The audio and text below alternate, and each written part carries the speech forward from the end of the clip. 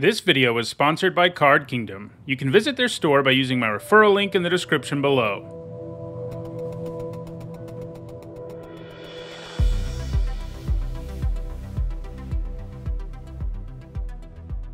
Hi everyone, I'm Nita Hone, and today is Wednesday, and that means it's time for another MTG Top 10.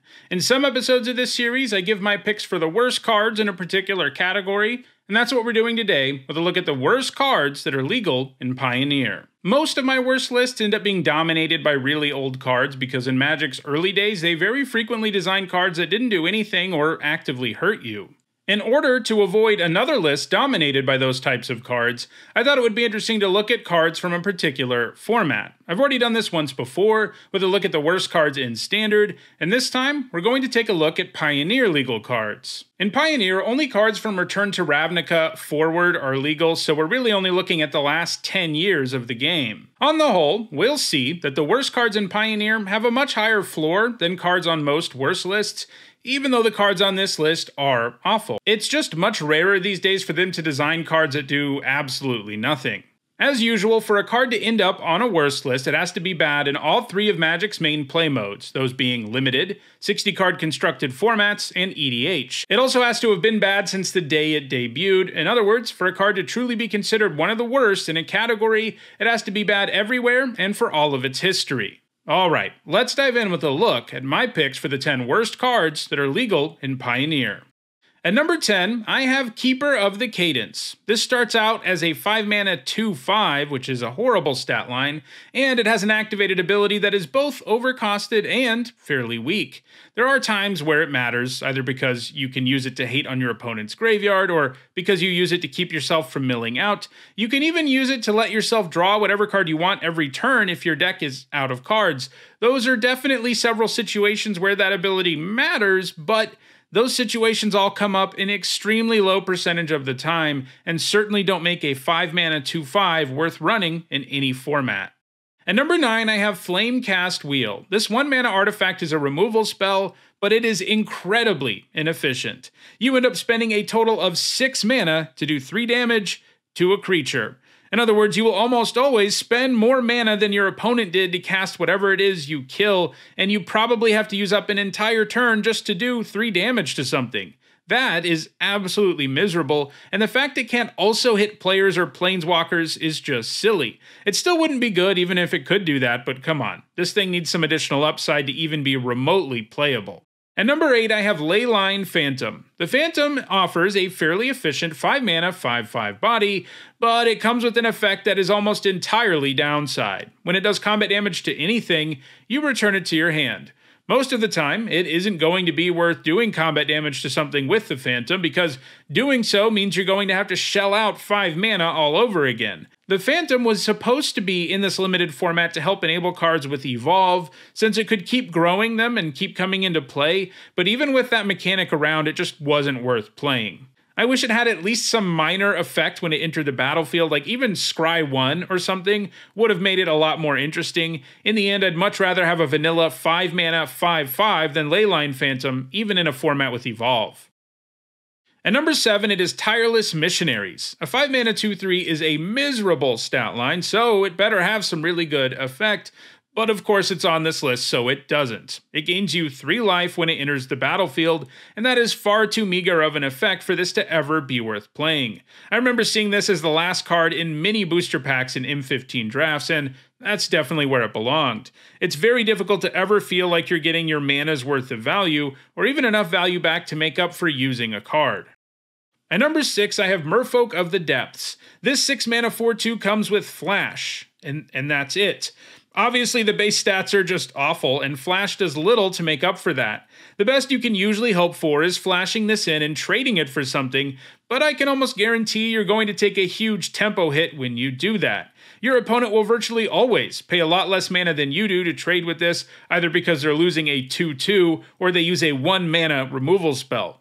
Like the Phantom from earlier, Merfolk of the Depths was sort of intended to work well with the Evolve mechanic in Gatecrash, by being something you could flash in and grow all of your Evolve creatures, but Merfolk of the Depths ended up being too inefficient to ever be a good enabler. At number 5, I've got 2 cards, Mardu Blazebringer and Runaway Carriage. I included them together because they have such similar designs. Both of them are efficient creatures that get sacrificed at the end of combat when they attack or block. The Blazebringer is a 3-mana 4/4, and the Carriage is a 4-mana 5/6 with Trample. Unfortunately, even as good as those stat lines are, the downside is just too much. Sure, they can attack reasonably well one time, but that isn't worth going down a card. Additionally, your opponent can tack into these with anything, knowing that any block you make is going to be ugly, so even just using these to trade for something can be a challenge. The Blazebringer was sort of meant to support the Ferocious mechanic in its limited format, but again, this is another card that was supposed to be an enabler that ended up being too inefficient to ever be something you actually wanted to play.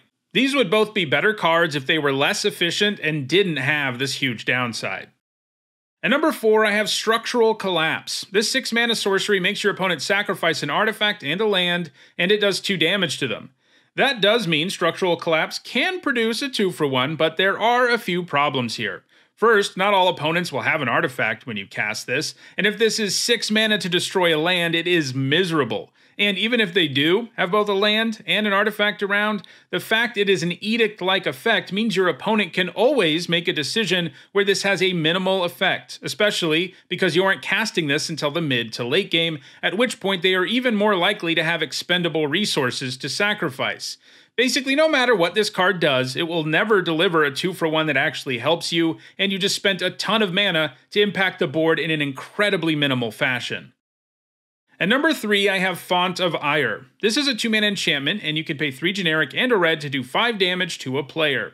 In the end, you spend 6 mana for the effect, which makes this a worse version of Lava Axe in most ways. And it isn't like Lava Axe is exactly a model of efficiency. You do get to pay in installments, so you can actually fire this off at 4 mana, but the total mana you spent does matter. Effects that only damage the opponent always have some problems, mostly because they don't actually affect the board or even impact the game unless they do enough to finish off your opponent, and that only lines up a very narrow percentage of the time. When it doesn't take out your opponent, you end up going down a card, and when your opponent uses their mana to actually add to the board and build an advantage, you're going to end up way behind. Even in Theros block, where enchantments really mattered, this wasn't worth playing. At number 2, I have Providence, which is bad for the same reason Font of Ire is bad. They do have very different effects, of course. Providence gains you life instead of damaging your opponent. For 7 mana, it can set your life total to 26, and it also has the bonus effect of raising your life total to 26 if it's in your opening hand. That effect is obviously bad in Commander since it would actually lower your life to go to 26 in that format, but in 60-card formats that effect isn't very meaningful either. Setting your life total to 26 later in the game can be kind of a nice effect, but just gaining a bunch of life usually isn't worth this much mana. Even if you do pull this off and gain the maximum 25 life, the fact you spent your turn doing that means there's a good chance you're still going to lose when your opponent's turn comes around. You basically only delay the inevitable, instead of actually dealing with whatever problem got your life so low in the first place. And at number 1, I have Search the City. This 5-mana enchantment exiles the top 5 cards of your library when it enters the battlefield. Then, if you play a card with the same name as one of those exiled cards, you get that exiled card into your hand, and when you get rid of that last exiled card, you get an extra turn. Obviously, the ceiling here is super high. It can effectively draw you 5 extra cards and eventually give you an extra turn. That would definitely be worth 5 mana.